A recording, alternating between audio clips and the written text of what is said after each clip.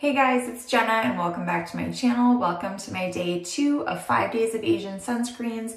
Yesterday I reviewed the Purito Centella Green Level Unscented Sun SPF 50 and today I'm going to be reviewing the Cosrx Aloe Soothing Sunscreen. So if you want to see the unboxing, first impression / review of this, stay tuned.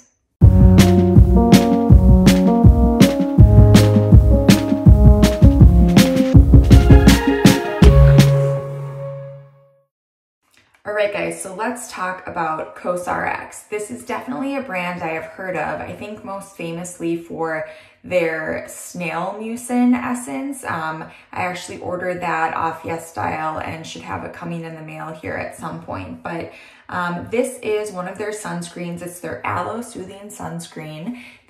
Sun cream, excuse me. This is SPF 50 and it's PA+++.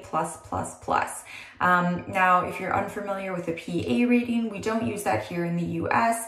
It's essentially used in other countries to describe how well the sunscreen will protect you from UVA rays. So here in the US, we may use terms like broad spectrum, which will ultimately tell you that the sunscreen is going to give you some protection from UVA rays, but we don't have a specific rating scale here in the US that tells you just how well it's protecting you from the UVA rays.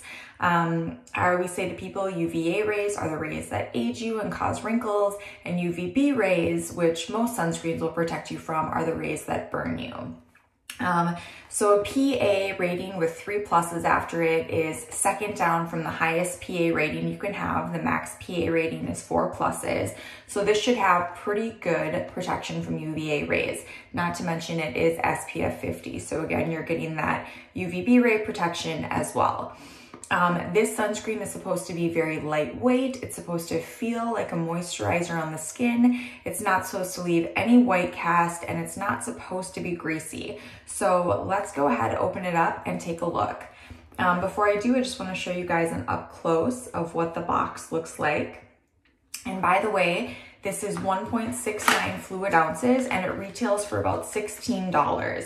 So that would be like right over $9.50, I think, per fluid ounce, or maybe just under that. So this is what the bottle looks like when you take it out. Really just kind of matches the box, nice and simple, which is kind of a design style I like. It's got a black cap that flips open, and I can see that it has a sticky tab over the top, which again, all of your skincare should always have when you first purchase it. So I'm gonna go ahead and put this top back on and I'm gonna squirt it into my hand. So it's so interesting to me. So yesterday, it's kind of the same situation. Yesterday with the Purito, when I put it onto my hand, they said it's like a very stiff, dense formula, which to this extent with Asian sunscreens, I haven't really experienced all that much. A lot of them are much more milky. But the one yesterday, the Purito one, rubbed in like a dream. So I'm hoping that this one will do the same. I'm gonna put just a little bit more on my hand there. I'm gonna use this amount for my face and neck. Normally I would put it on my chest, but I'm wearing a t-shirt today. It's, you know, getting colder here where I live. So here's again what it looks like up close. It has a little, like a hint of a smell, but not really. We'll see if maybe more of a smell will come out while I put it on. It kind of just smells like a moisturizer, like an unscented moisturizer. You know how like products will say that they're unscented, but then they always have like a little bit of a scent? Well, yesterday the Purito one literally had no scent, which was the first time I had ever tried a product that was unscented that literally had no scent. The other one, my favorite sunscreen of all time, is Sunteak. And it is their I'm Safe for Sensitive Skin, and that says it has no scent, but it has that like no scent smell. Do you guys know what I'm talking about or no? Maybe I'm just losing my mind. But this is kind of reminding me of like the Sunteak. So I'm just gonna rub it in my hands and then apply it to my face.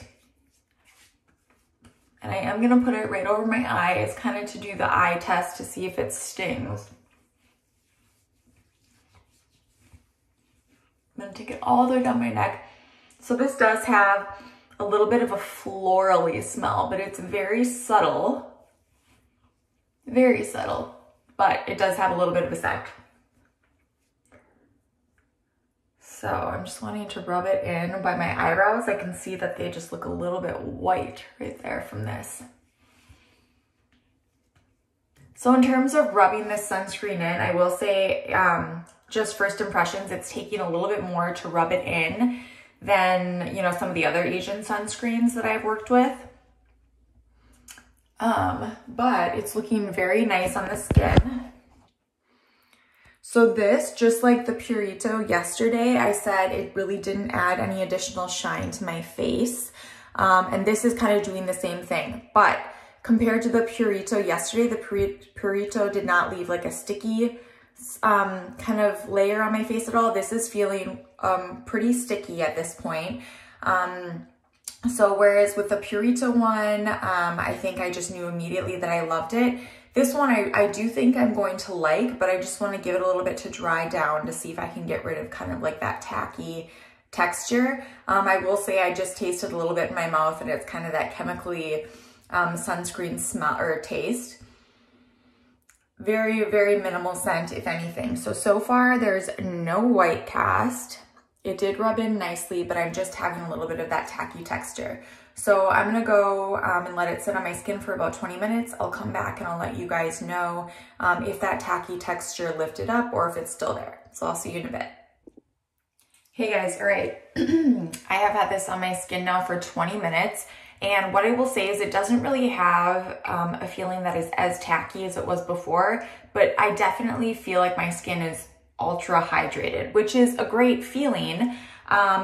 But you know, it is supposed to be very lightweight and just like, you know, kind of feeling like you're wearing a moisturizer. But yesterday I would say the Purito was even more lightweight than this. That being said, I love this sunscreen. I think it's beautiful on the skin. This is probably my third favorite sunscreen I've ever tried. So number one on my list would be the Sunteak I'm Safe for Sensitive Skin. Number two would be the Purito Centella Green Level Unscented Sun. And now number three would be this Cosrx Aloe Soothing Sun Cream. So again, I think it kind of gives you that like glow from within look. It doesn't add grease or anything like that. And it just leaves you with like a very hydrated, bouncy feeling on your skin, which honestly I love and feels nice. I'm also an avid Tretinoin user. And so for me, I, you know, can tend to have drier skin or peeling, and actually my skin is just also dry in general. So I do like a sunscreen that also is going to be moisturizing as well. And again, it's like almost dried down, but it's not 100% dried down like my daughter just scared me. Dried down like the Purito from yesterday. Did you make me a necklace? Yeah, that's your necklace. Do you want to come show everyone? Oops, you dropped it. Do you want to come show everyone what you made? Whoa, Livy, it's beautiful. Thank you. Okay, Mama's almost done filming. I'll be right out, okay? I made it for you. Livy, that is so thoughtful. That's very generous of you. Okay, I'll be out in just a minute, okay? Okay, sounds good.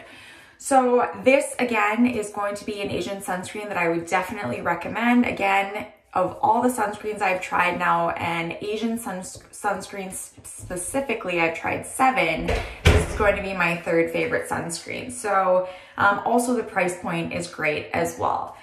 Questions, comments, concerns, put them in the comment section below. And don't forget to like and subscribe if you are not subscribed already, and hit that notification bell. And until tomorrow, I hope everyone's doing well, and I'll talk to you all soon.